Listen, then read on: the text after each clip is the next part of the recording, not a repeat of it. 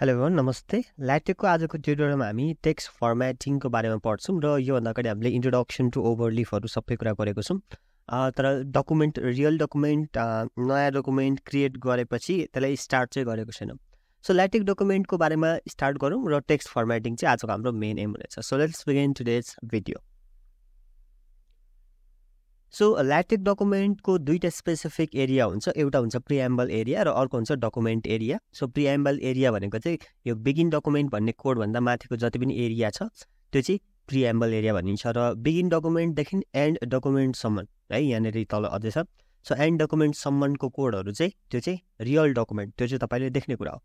भनेपछि यो preamble area चाहिँ के हो त सो प्रिएम्बल एरियामा चाहिँ हामी डिफ्रेन्ट प्याकेजेसहरू लोड गर्छौँ जस्तै तपाईँलाई तल गएर इमेज हाल्नु छ भने माथि ग्राफिक्स प्याकेज हाल्नुपर्छ त्यस्तै म्याथ इक्वेसन छ भने एएमएस म्याथ भनेर त्यो प्याकेज हाल्नुपर्छ सो यस्ता डिफ्रेन्ट प्याकेजेसहरू छन् जसले चाहिँ तलपट्टि युज हुने कोडहरू जस्तै टेक्स्ट फिगरहरू छ भने त्यसको लागि पनि माथि प्याकेज लोड गर्नुपर्ने हुन्छ जसरी पाइथन प्रोग्रामिङमा इम्पोर्ट गर्छौँ नि हामी त्यस्तै एरिया हो क्या यो भनेको त्यो मात्रै नभएर यो प्रिएम्बल एरियामा चाहिँ डकुमेन्टको बारेमा कम्प्लिट इन्फर्मेसन त्यसको गाइडेन्सहरूदेखि लिएर त्यसको डिफिनेसन्सहरूदेखि लिएर कस्टम डकुमेन्टको साइजेसहरूदेखि सबै कुरा यहाँनिर डिफाइन गरिन्छ जस्तै डकुमेन्ट क्लासमा कुन डकुमेन्ट हो आर्टिकल हो अथवा चाहिँ थेसिसको लागि रिपोर्ट हो अथवा चाहिँ बुक हो सबै कुरा यहाँ डिफाइन गर्न सकिन्छ त्यस्तै यो डकुमेन्टको विड्थहरूदेखि लिएर सबै कुरा त्यहाँनिर हुन्छ त्यो कुराहरू हामी सबै पछि डकुमेन्ट फर्म्याटिङको पार्टमा पुगेपछि सबै गर्नेछौँ अहिले चाहिँ यति बुझौँ कि बिगिन डकुमेन्टभन्दा माथि चाहिँ प्याकेजेसहरू लोड गर्ने डकुमेन्टलाई डिफाइन गर्ने पार्टहरू हो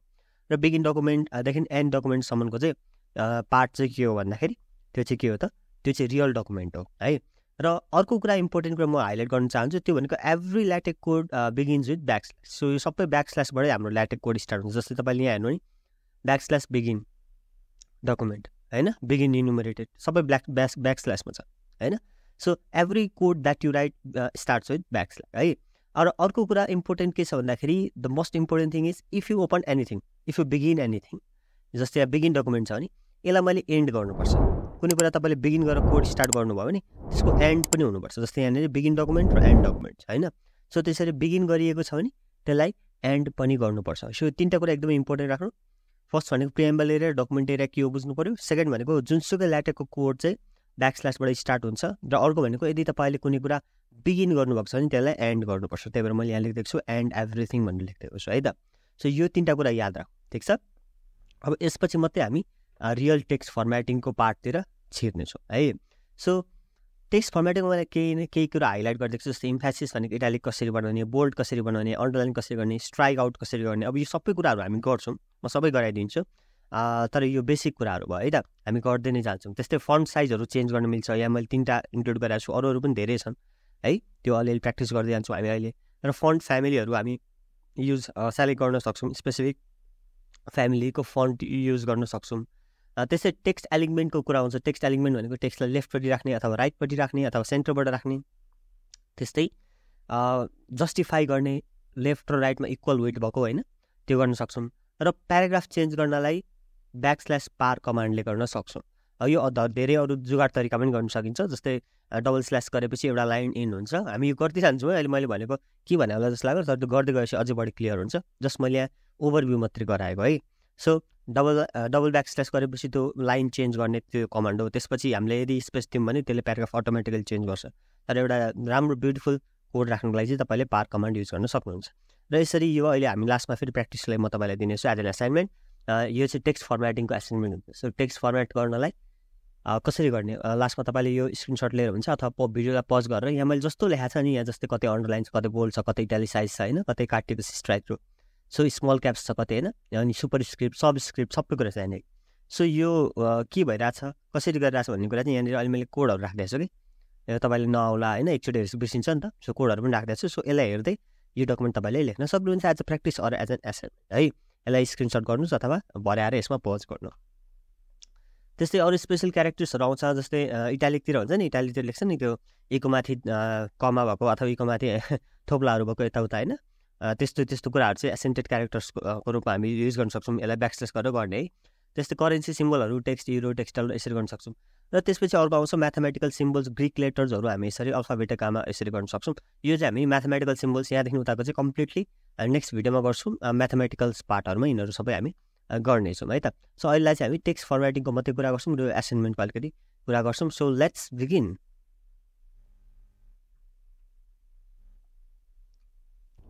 okay so if you can C यहाँनिर हेर्नुभयो भने तपाईँले सेक्सन राखेको छ यो सेक्सन नराखे पनि हुन्छ यो सेक्सन प्याराग्राफहरू पछि अलिकति फर्मेटिङ स्टाइलमा पढ्छौँ नराख्दा पनि हुन्छ तर राखिदिउँ इन्ट्रोडक्सन भनौँ अथवा यहाँ चाहिँ टेक्स्ट फर्मेटिङ भन्छ है त सो यहाँनिर हेर्दाखेरि हाम्रो डकुमेन्टको योभन्दा माथिको पार्ट चाहिँ के हो त प्रिएम्बल एरिया हो र बिगिन डकुमेन्ट र एन्ड डकुमेन्टको बिचमा जे जति लेखिन्छ यो कुरा चाहिँ हाम्रो यहाँनिर देखाउँछ है यो कुरा चाहिँ हाम्रो यतापट्टि देखाउने रहेछ सो अहिले यहाँ अरू केही खासै केही कुरा डिफाइन गरेको छैन यो पछि हामी गर्दै गएपछि अझै थाहा हुँदै जान्छ ल सो एउटा मैले सेक्सन क्रिएट गरेँ सेक्सन टेक्स्ट फर्मेटिङ अब यहाँनिर टेक्स्ट फर्मेटिङ भनेर आयो कन्ट्रोल एस थिच्यो भने यो के हुन्छ कन्ट्रोल एस थिच्यो भने यो कम्पाइल हुन्छ अथवा यहीँनिर रिकम्पाइल थिच्दा पनि हुन्छ ल okay so to make this अब यो सेक्सनभित्र सब सेक्सन राख्छु म सब सेक्सन भनेको चाहिँ यो नि सेक्सनभित्रको सेक्सन के सानो टाइटल के टाइटलभित्र टाइटल हुन्छ नि त्यस्तै हो क्या सेक्सनभित्रको सेक्सनलाई कति सजिलो छ नि त सेक्सन बढाउँछ भने ब्याकस्ल्यास सेक्सन गर्ने सेक्सनभित्र पनि अर्को सेक्सन राख्नु छ नि ब्याकस्ल्यास सब सेक्सन अब त्योभित्र पनि अर्को राख्नु छ नि सब सेक्सन भनेर त्यसरी गर्नु मिल्छ कि ल्याटेक्समा यति सजिलो छ so let's do sub section यो सब सेक्सनमा चाहिँ म के राख्छु ल अब हामी फर्स्टमा के गरौँ त कुनै पनि कुरालाई बोल्डमा लेखौँ होइन यसलाई बोल्डमा लेख्नु पऱ्यो अब यो रन गरेर हेरौँ के आउँदो रहेछ हेर्नु है त रन भएन okay control S so let's see यहाँ हेर्नु त ए यहाँ बोल्ड भनेर आएको छ यो चाहिँ बोल्ड भएको होइन है यो अटोमेटिक यो सेक्सनको भएको र त्यसो भएको अब कमान्ड चाहिँ त्यो होइन let's start so to make a text bold अब बोल्ड गर्नाले चाहिँ हामी के गर्छौँ ब्याकस्ल्यास के गर्ने त टेक्स्ट बिएफ भन्ने हुन्छ text big font bold font हो कि यो भनेको ठिक छ सो त्यो अर्कै हो त्यो बोल्डको अर्कै हो सो यसरी चाहिँ हामी रियल बोल्ड चाहिँ यसो टेक्स्ट बिएफ भनेको बिग फन्ट सो यसमा हामी बिओएलडी गऱ्यौँ भने यो भेज राख्नुपर्ने मैले बाहिर राखेको छु ओके ल ठिक छ यति है to make a text bold use the command त्यही कमान्ड मैले यहाँ लेखिसकेको छु त्यही भएर म यसलाई छुट्टै लेख्दिनँ ल म यसलाई छुट्टै लेख्दिनँ सो यहाँ आइएस भएछ सो यसलाई सेभ पनि गर्छु ल यता हेरौँ यहाँ हेर्नुहोस् त ए to make a text bold चाहिँ बोल्डमा छ ल हेर्नु त बोल्ड चाहिँ बोल्डमा छ कि होइन भनेपछि यो बोल्डलाई मात्रै मैले यहाँ ध्यान दिनु है यो कुरा बुझ्नुपर्छ तपाईँले ए यो बोल्डलाई मैले कर्ली ब्र्याकेटमा राखेको छु यति मात्रै बोल्ड हुन्छ कि ठिक छ एन्ड ओन्ली हियर भनेर मैले यहाँ लेखेँ भने अब के हुन्छ त यो पार्ट मात्रै के छ त यो जति यो कर्ली ब्र्याकेटको भित्र छ त्यो पार्ट मात्रै बोल्डमा आउँछ अब यहाँ हेर्नु त ल हेर्नु त यतापट्टि so bold and only here चाहिँ के भयो त बोल्ड भएर ठिक छ I hope you are understanding this यो बुझ्दै हुन्छ जस्तो लाग्छ मलाई है सो यसरी चाहिँ कुनै पनि कुरालाई हामी बोल्ड गर्न सक्ने हुन्छ हो कि न त्यस्तै अर्को इटालिक सो यो सब सेक्सनलाई हामी अब इग्नोर गरौँ अहिलेलाई र यो पर्सेन्टेज लेख्यो भने चाहिँ त्यो जसरी पाइथनमा ह्यासट्याग युज गरेपछि कमेन्ट आउट हुन्छ त्यस्तै ल्याटेकको चाहिँ पर्सेन्टेजको कमेन्ट आउट गर्नेलाई अब इटालिक गर्नु छ भने चाहिँ के गर्नु त होइन टु अब यहाँ नै म एउटा अर्को कुरा पनि यहाँ देखाइदिन्छु जस्तै कमान्ड पछि मलाई लाइन चेन्ज गर्नु पर्यो भने म के गर्छु यहाँ ब्याकस्ल्यास 2 चोटि दिन्छु अब यस भएपछि लाइन चेन्ज हुन्छ है यो भएपछि के हुँदो रहेछ त लाइन चेन्ज हुँदो रहेछ so to make a text italic गर्नको लागि चाहिँ यो इटालिकलाई अब हामी उसमा राखौँ त इटालिकलाई इटालिक गरौँ ल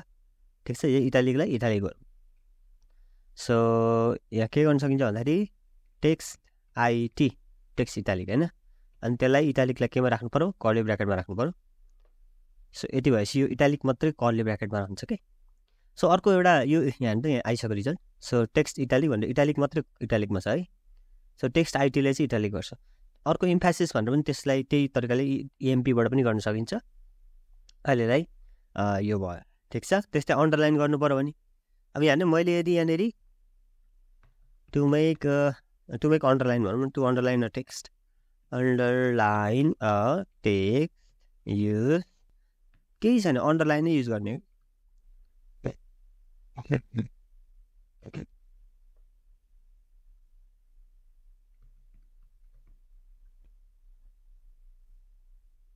ल हेर्नु त यतापट्टि अन्डरलाइन भएर आयो क्या होइन अन्डरलाइन नै भएर आएको छ अब यहाँ अलिकति मैले तपाईँलाई देखाउनु खोजेको अघिको कुरा के हो नि यो ब्याकस्ल्यास डबल ब्याकस्ल्यास छ नि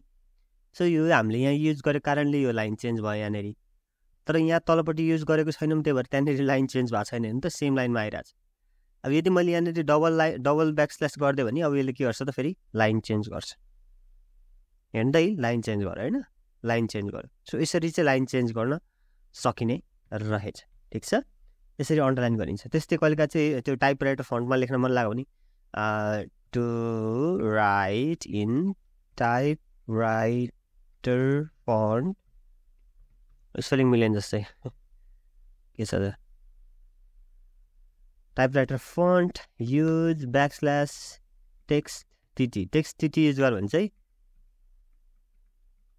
टाइपराइटरको जसरी यसले लेख्ने रहेछ फुल stop double ब्याकस्ल्यास let's see this typewriter फन्टमा लेख्छ कि लेख्दैन हेर्दै यो ठ्याक्क टाइपराइटर जस्तै छ यहाँ त ल टाइपराइटर होइन फन्ट त्यस्तो छ सो यसरी चाहिँ हामीले यो बोल्ड इटालिकहरू गर्न सक्ने रहेछौँ यो पार्ट 1 जस्तै भयो यसको अब यो फन्टको डिफ्रेन्ट साइजहरू पनि हामी युज गर्न सक्छौँ फन्टको डिफ्रेन्ट साइज जस्तै कहिलेका चाहिँ अलिकति सानो चाहिन्छ हामीलाई कहिलेका अलिकति ठुलो चाहिन्छ सो सेक्सनमा सब सेक्सन राख्नुपर्छ यहाँनिर सब सेक्सनमा फन्ट साइज राखौँ ठिक छ अघि माथिको हाम्रो टेक्स्ट फर्मेटिङ यो थियो छोडिदिउँ त्यसलाई अहिले नेक्स्टमा के छ त फन्ट साइज कस्तो राख्ने त फन्टलाई होइन सो त्यसको लागि हामी के गर्न सक्छौँ भन्दाखेरि टाइनी भनेको एकदमै सानो होइन जस्तै तपाईँले ब्याकस्ल्यास TIN वाइ टाइनी गर्नुभयो होइन अनि यहाँ केही कुरा लेख्नुभयो हेलो वर्ल्ड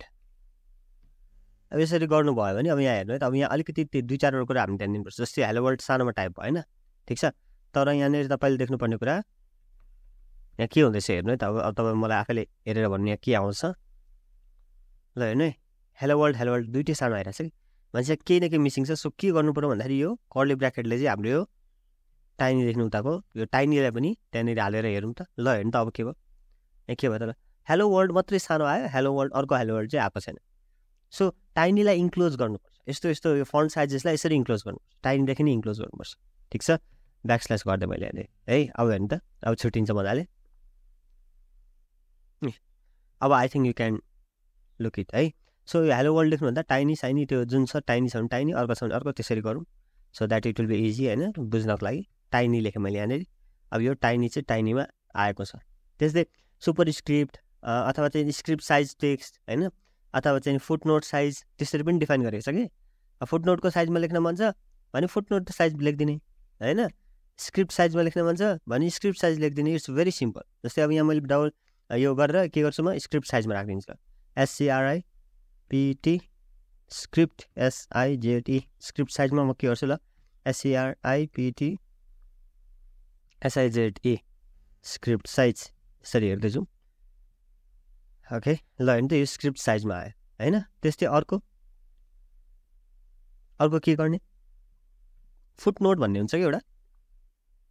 फुटनोट भनेको चाहिँ त्यो हाम्रो डकुमेन्ट बिमर प्रेजेन्टेसनमा तलपट्टि साइटेसन गर्ने युज गर्छौँ हामी त्यसलाई त्यसमा फुटनोट साइज भनेर राख्न सक्छौँ ठिक छ त्यस्तै जस्ट मैले देखाउँदैछु अहिले यो रन गरौँ ल अनि थाहा हुन्छ अनि अब अलिकति रेगुलर भन्दा अलिकति सानो चाहियो भने स्मल टेक्स्ट गर्न सकिन्छ जस्तै यसमा के गरौँ त स्मल लेख्यौँ भने स्मल टेक्स्टको साइजमा आउँछ अहिले हामी सबै कम्पेयर गरौँ ल कुन किनभने त्यही भएर नाम त्यही दिएको कि स्मल टेक्स्टलाई स्मल त्यसरी दिएको सो त्यो गरेर हेर्न सक्छौँ अब अर्को नर्मल छ भने त केही नगर्नु अथवा नर्मलमा ल्याउन मन लाग्यो भने नर्मल साइज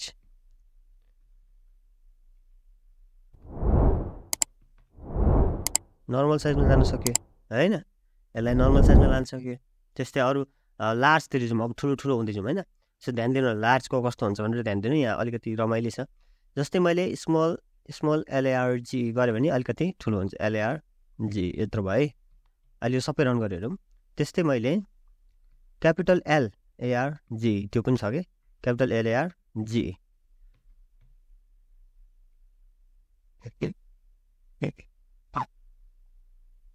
लार्ज त्यस्तै अर्को ब्याकस्ल्यास ह्युज भन्ने छ अर्को त्योभन्दा पनि ठुलो अझै हेर्दैछु मैले कत्रो आउने रहेछ रन गरेपछि हेर्नु है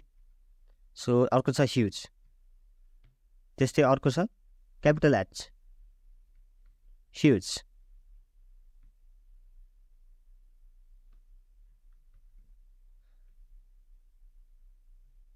यसरी यसलाई सबैलाई रन गरेर हेरौँ अब यो साइजहरू क्लियर हुन्छ यहाँ हेर्नु त ल हेर्नु त ल मैले एकदमै सानोदेखि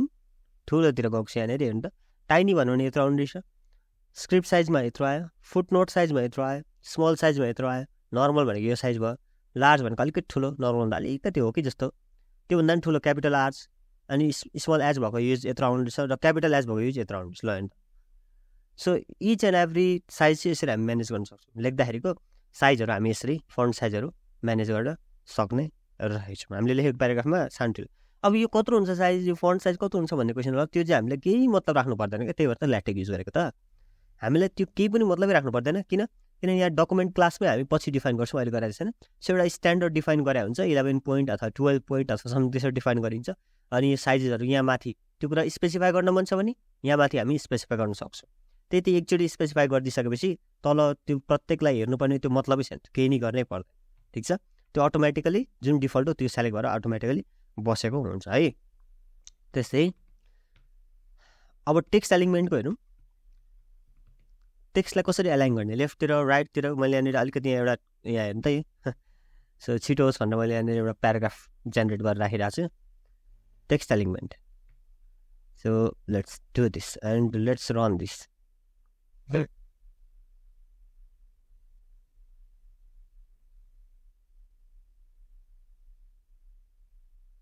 okay, so we have got here, यहाँ एउटा टेक्स्ट आएको छ, यो टेक्स्ट आएको छ। र अर्को कुरा, यो प्याराग्राफ चेन्ज गर्नलाई पनि यो अटोमेटिकली यसरी स्पेस यहाँ छुट्यो भने त्यो प्याराग्राफ त्यसले चेन्ज गर्छ। यहाँ त चेन्ज गरेछ, यहाँ प्याराग्राफ चेन्ज गरेछ। If you can see it properly, I hope you can see that properly. Begin फ्लस left, begin फ्लस left गरौँ है। So begin फ्लस left. अब यहाँ त अटोमेटिक इन फ्लस लेफ्ट आउँछ कि यसमा चाहिँ, यो ओभरलिफमा अटोमेटिक इन फ्लस लेफ्ट आयो होइन। यसलाई म कट गरिदिन्छु अनि तल लगेर राखिदिन्छु। हेर्नु त रातो आइरहेछ, किनभने के भएको छैन त, इन्ड भएको छैन। र अहिले यो ब्र्याकेट नराखौँ। ल अब let's see what it changes. ल अब यतापट्टि यो डकुमेन्ट हेर्नु नि, तपाईँले सबै लेफ्टतिर चाहिँ एउटै लाइनमा स्टार्ट भएको देख्नुहुन्छ, राइटतिर चाहिँ मिलाएको छैन होइन त। यो प्याराग्राफ मात्रै, किनभने बिगिन र एन्डसम्मको मात्रै हुन्छ हेर्नु त। ल बिगिन र यो प्याराग्राफ मात्रै त्यस्तो भएको छ, अरू प्याराग्राफ जस्ताको त्यस्तै छ होइन, अरू प्याराग्राफ जस्ताको त्यस्तै छ। सो यो लेफ्टतिर ल्याउनु पऱ्यो भने यसरी बिगिन फ्लस लेफ्ट गरेर चाहिँ गर्न सक्ने रहेछौँ। ठिक छ, त्यसै अर्कोलाई राइटतिर लानु पऱ्यो भने बिगिन फ्लस राइट, एचटी फ्लस राइट गर्न सकिन्छ। अब यो म कट गरेर तल राखिदिन्छु है यसलाई। सो हेर्नु, यो बिगिन गरेको छ, एन्ड गरेको छैन भने पनि रेड आइरहेछ, इरोड आइरहेछ है। So you can C. अब लेट्स चेक इट। ल हेर्नु त, यो सेकेन्ड प्याराग्राफ चाहिँ राइटतिर गएको छ, देख्नु है, अब त क्लियर देखियो। सेकेन्ड प्याराग्राफ चाहिँ राइटतिर गएको छ। त्यस्तै अर्को हुन्छ सेन्टर एलिमेन्ट हुन्छ होइन, त्यो 2-3 तरिकाले गर्न सकिन्छ होइन। सो जस्तै बिगिन गरेर गर्न सकिन्छ, फर्स्ट भनेको बिगिन गरेर गर्न सकिन्छ। त्यसलाई कसरी गर्ने, बिगिन सेन्टर गर्ने।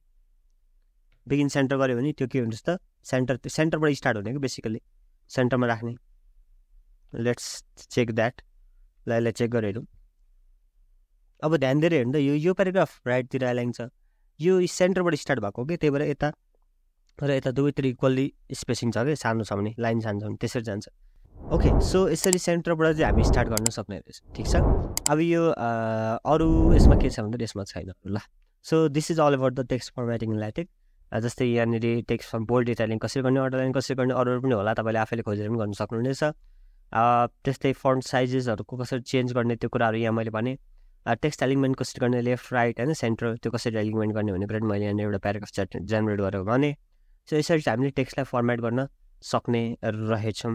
ल्याटेक्समा। ठिक छ, अब अरू यो चाहिँ हामी एलिमेन्ट पनि हाम्रो सकिसकेको छ होइन। सो नेक्स्ट पार्टमा चाहिँ हामी अरू गर्नेछौँ। So what do you think about this video? Go down below, put a comment, like, share, subscribe, and hit the bell icon. Stay home, stay safe, and see you next video. Goodbye.